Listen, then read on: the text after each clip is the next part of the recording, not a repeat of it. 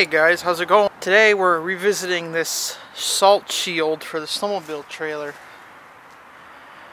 It's been about a year, roughly. Well, maybe a little bit longer than that. I don't remember if I did this last year or the year before. Year before, because I didn't do any shows last year because I was student teaching. So, this has been on here for 2 years. And it's done okay. It operates exactly as I designed it to do. It keeps the snowmobiles dry and free of salt, which was the main goal, just to keep them free of salt from the road when you're going to shows and stuff. So, the only bad thing is, it's not very aerodynamic.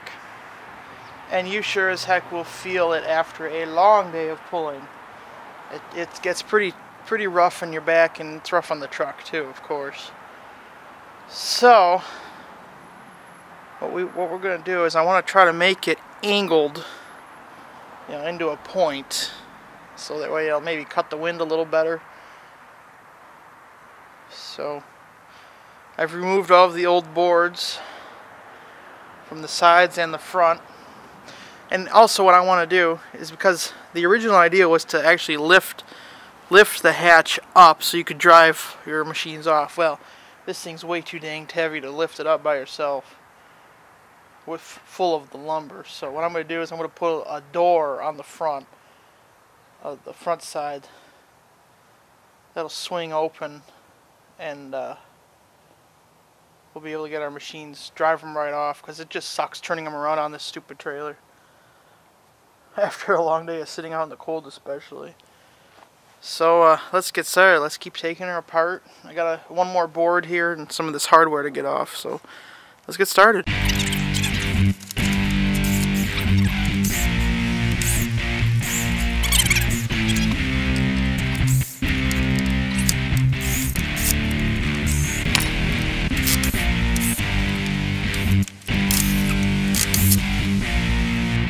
Okay.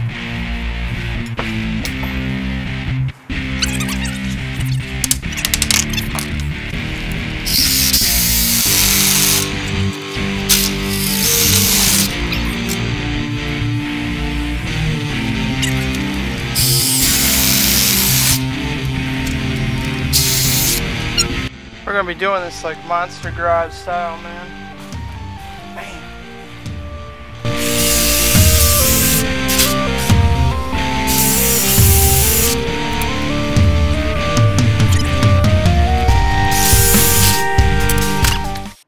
Okay, here's the sit rep. I have successfully cut this front section in half. Unfortunately, angles are a little bit longer than a straight line, so I have to redo all of the horizontal cross members. Oh well, I kind of expected that. So, basically, all of this is junk except for the uprights, or vertical cross members. So, we're going to get started here and start disassembling and cutting and doing all kinds of stuff. Will you guys hold this board for me? Appreciate it. Where'd my battery go?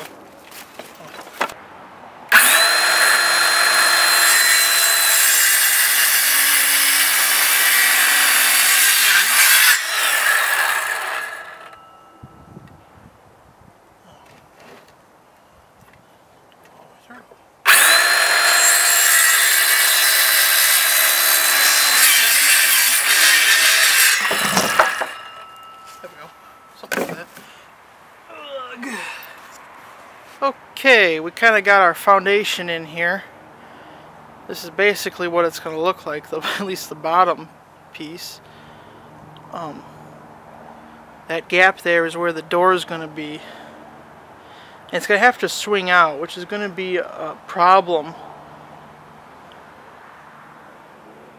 Because, well, let me measure the hitch real fast. I'm pretty sure that is more than 43 inches. The reason it's 43 inches is to accommodate the width of the ramp.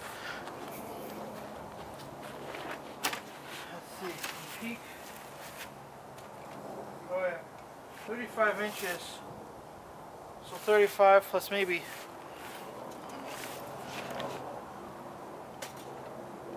another, we'll call it a 10. So that's 45. That's going to be dang close. So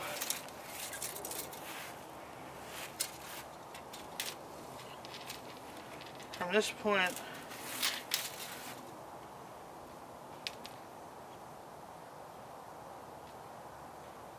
so it's going to be really, really tight.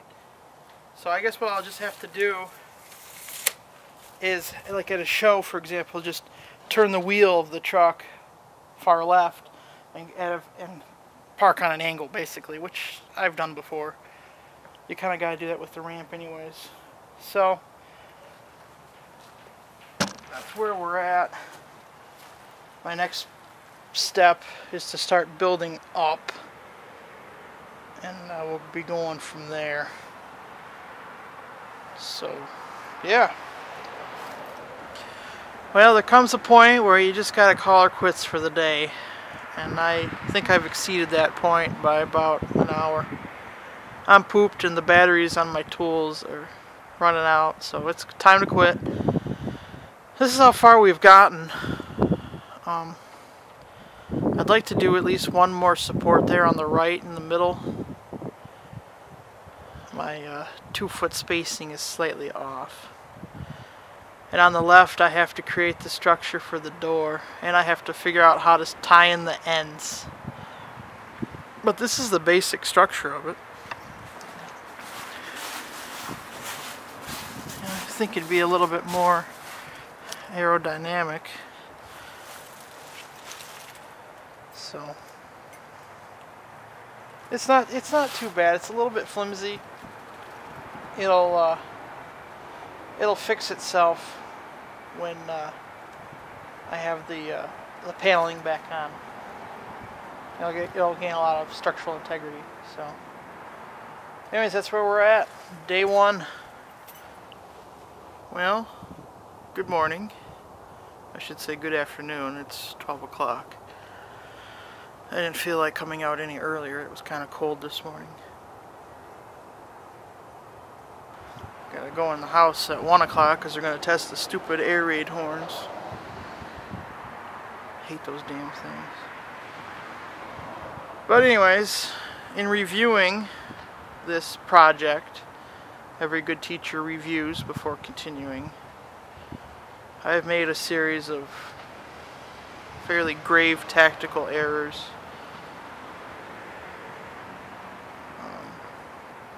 The right side looks pretty good. I have a little bit of straightening on that middle post. That's easy. The outer ones look pretty darn good. Maybe stick in 1 or 2 more for some structural integrity. And then I have the corner to finish. Okay. Right side's pretty good. Let's move to the left.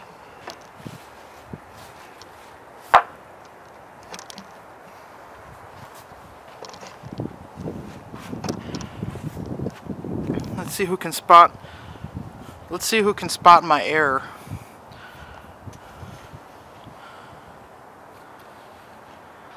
Yeah. That middle board should be the same as the one on the left, facing the same way. And the upright, or the angle board, is very crooked because of my tactical failure. That's just one of the issues. And then I have to attach the middle board. Yeah, that's a disaster. And here we are on the left side, or passenger side. Yeah, that wall should be fairly straight. Fairly, I believe the term is perpendicular to the ground or to the trailer, and yeah, it's not. So I gotta cut that board going across. The 2 in the middle are okay, I think. So yeah. And as much as I make jokes about, oh, you should have cut back on drinking the beer and all that, I don't drink. That's the funny part. Maybe I should start. Maybe stuff would start looking straighter. I don't know. Jeez. And to top it all off, I whacked my knee pretty good yesterday getting off this trailer, so that hurts. But, oh well, no pain, no gain, right? What was it somebody said? There should be at least, what, how much blood in every job if it's going to be a good job? Yeah, well, I got some right now. So, let's get back to it.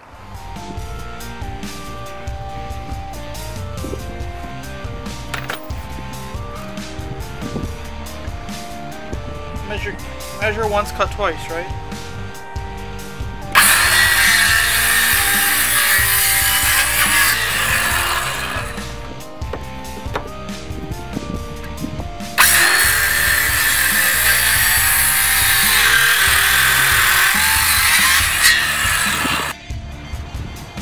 Let's see how bad we suck.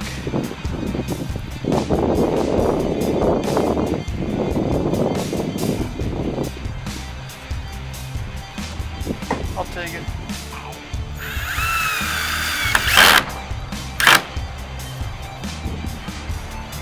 Our structural integrity field just increased by 1,000%. I don't know if I did or not, but that's looking better. Getting a little bit stronger, at least over here. Well, I've done just about everything I can. That middle still is a little flimsy.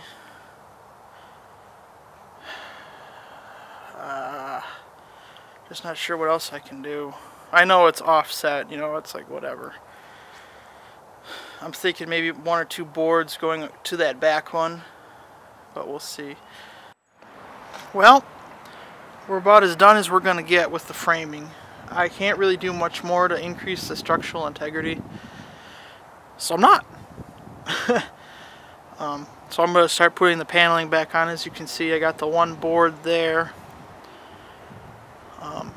The sides are going to go right on. That'll be, you know, half hour for both sides, I bet. Then the tricky part's going to come when I start messing with the front. And I still got to build the door.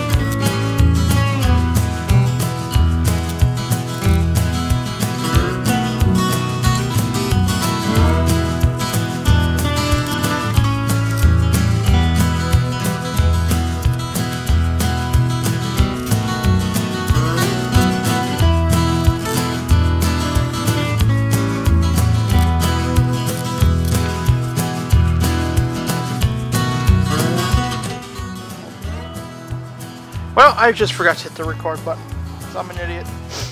Basically, I'm not good enough to create a beveled edge going here. So I'm just gonna overlap it like this, so that the way the wind and the water and crap will just go right back there. 'Cause I don't care about underneath. It'll freeze, then it'll dry. Yeah. So we got our first board on here. The only way to keep going is up. I have to make an adjustment to this board. It's leaning out, but the other two are good. And we'll figure out what we're going to do with the point in a little bit. So here we go.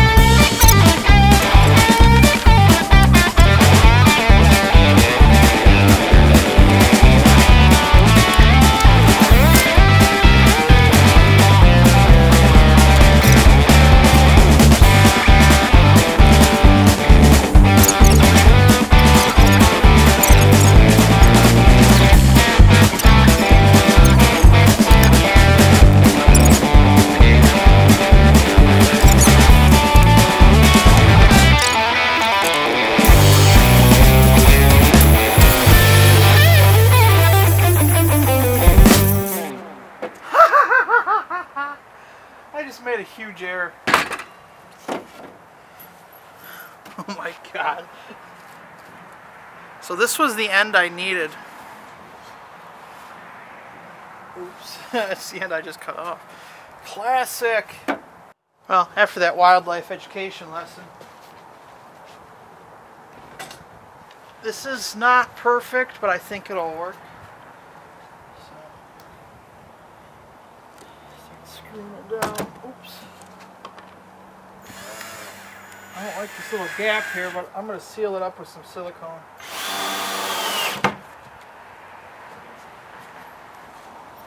Not much else I can do.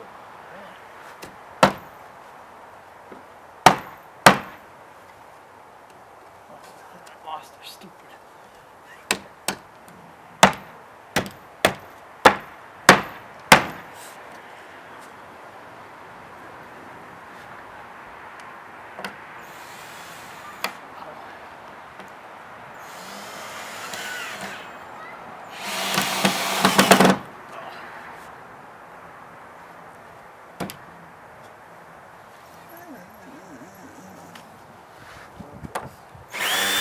Doesn't help that it's bow either.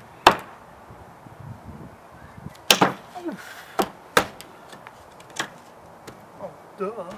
Why don't I just do that? Go around there! Duh. Well, Mother Nature has decided once again to end my work day early. I did get quite a bit done. All I gotta do left, all I have to do is finish going up and one more trim strip going across.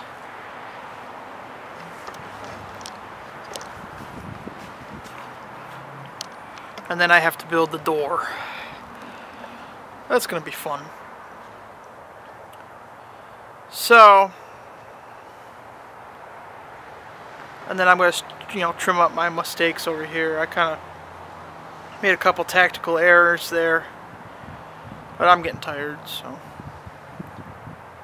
But that's that. We're making progress at least, and I gotta see how long this video is. I might end it here and give you a part 2 later, but if not, we'll either see you later or see you next time.